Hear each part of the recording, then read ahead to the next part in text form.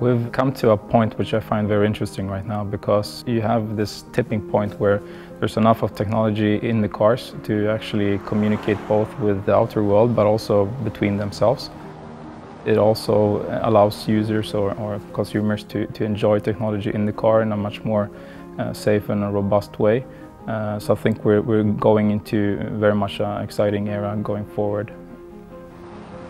I don't think it is about a network of many different cars being connected to a central control system. I think it's about autonomous control, where each individual car is able to sense and respond and react independently, but where they have the ability to override human error or human judgment.